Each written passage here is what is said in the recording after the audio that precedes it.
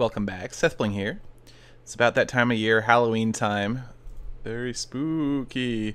So I wanted to show you guys a concept I had for an interesting kind of mechanic in Minecraft. I'm actually going to type /kill. I'm going to kill myself here.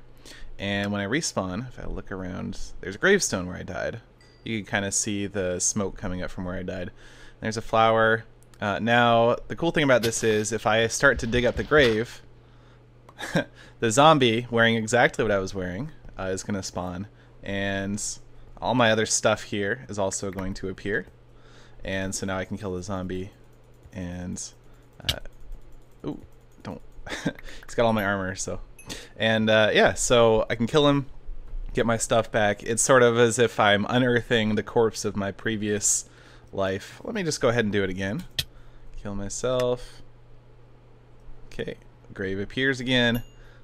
Dig it up, and here we go. This is a zombie. And he's still wearing that stuff. So this, yeah, like I said, this uses command blocks, and it does use armor stands. It doesn't need it mostly, but I do use it as a placeholder way up in the sky.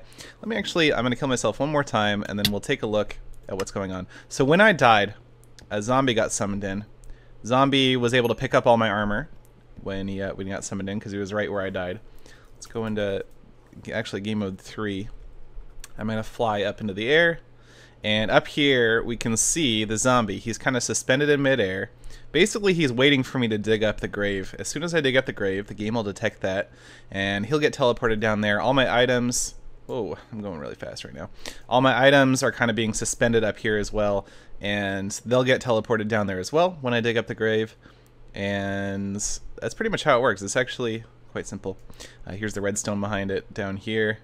It's a fair bit of it. I'm not going to go over exactly all the commands or anything, but kind of get the idea. It's kind of a cool spooky feature for the Halloween time of year, so thought I'd share it with you. That's about it. Thanks for watching.